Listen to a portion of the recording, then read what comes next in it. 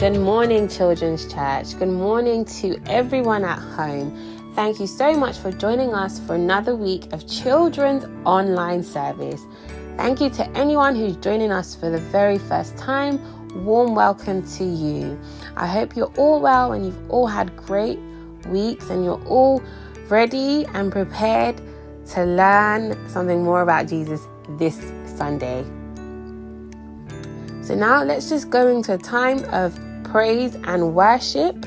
So please stand up, get involved, and give your all as we praise and honor our God.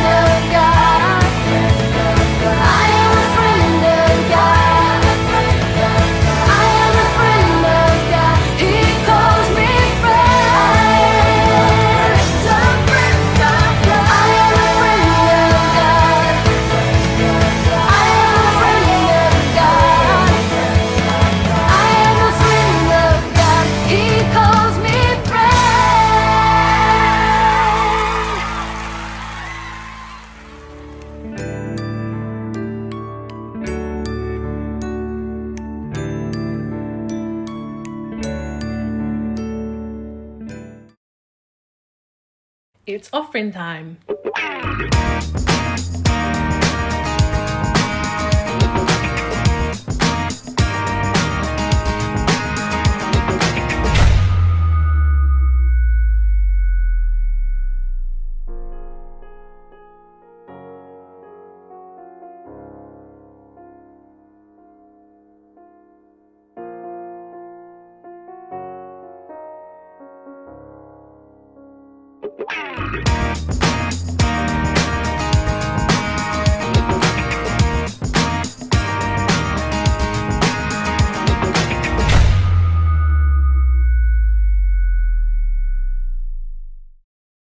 Now it's time for this week's lesson. Hey kids, have you ever really wanted something? Maybe you wanted to ride a fun roller coaster, but you were barely just too small. Maybe you wanted to carry groceries in, but you dropped a whole bag of stuff because you weren't strong enough. Well, in today's lesson, we're going to learn about a lady named Hannah. She wanted something really bad, but she couldn't get it on her own. Hannah could not have children, and people made fun of her for it. Hannah was married to a guy named Elkanah, and Elkanah had another wife named Peninnah. That sounds pretty weird, but it was pretty common in the Old Testament days. Anyway, Peninnah had 2 sons. She made fun of Hannah because she didn't have any sons, and that made Hannah really sad and really desperate for a son. Hannah promised that if she had a son, she would give him back to God. One day, Hannah went to the temple to pray. She prayed really hard and told God that if she had a son, she would give him right back to God. That just meant that when he was old enough, she would send him to live in the temple, so that he could learn about God and follow God and work in the temple. God answered her prayer, and Hannah kept her promise. Eventually, Hannah got pregnant and had a son and named him Samuel. Once he was 4, she took him back to the temple and left him there with Eli the priest. The priests were the dudes that were in charge of the temple. It was probably hard for her to leave her son, but she had to keep her promise to God. So kids, what's the lesson we can learn from this story? There are some things in life that only God can give us. Kids, there are some things in life that only God can provide. Memory verse! God lifts the poor from the dust and the needy from the garbage dump.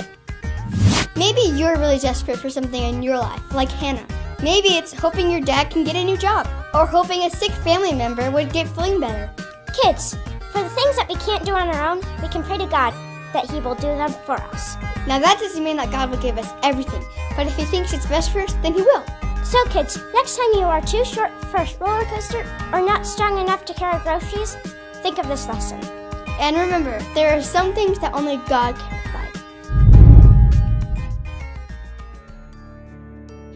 Prayers are powerful. We learn from the story of Hannah praying for a son that prayers can do the impossible. God hears and He answers our prayers. Hannah not only just prayed for a son, but she promised that she would give her son back to Him, back to God. And that's exactly what she did. She kept to her word, and in her prayer, she centered her prayer around God. She wasn't selfish, thinking about herself, but in her prayer, she honored God and she worshipped God.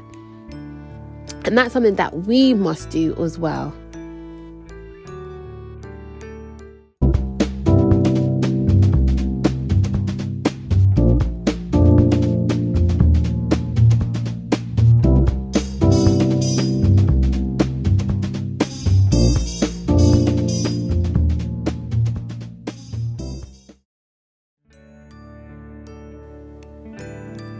Now it's time for this week's new memory verse. And it's taken from James chapter 5 verse 16, and it reads, "When a good man prays, great things happen."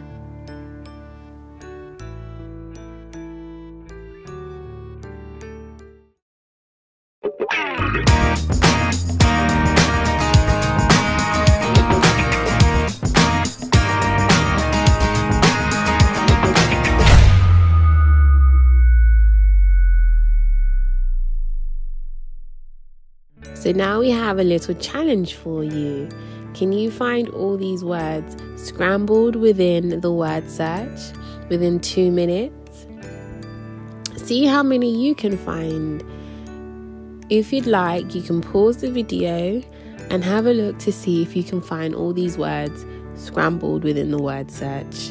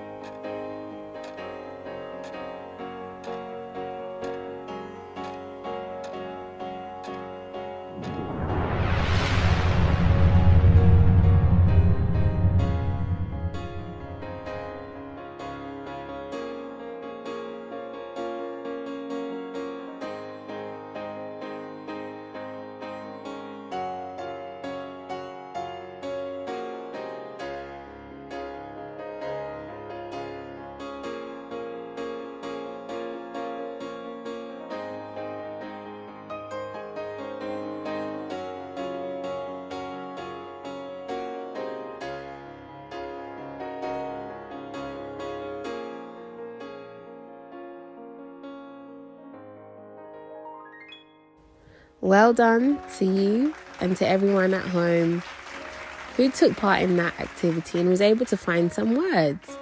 All those words were related to the story of Hannah praying for her son. I hope you enjoyed that, and I hope that got your brain thinking and your brain active this morning.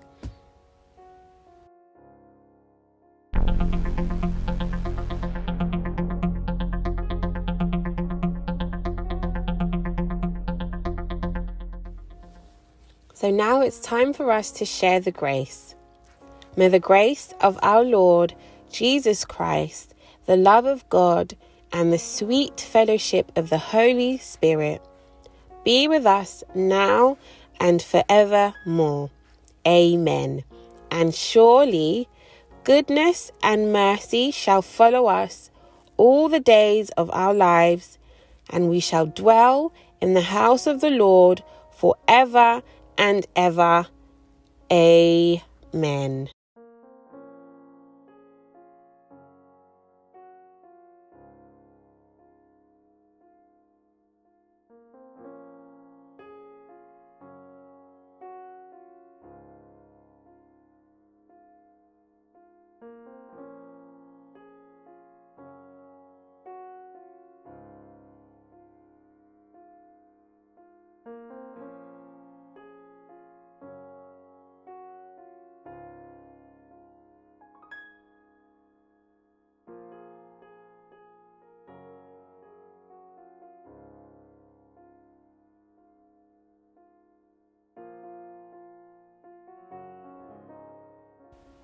That's the end of the service. See you next Sunday.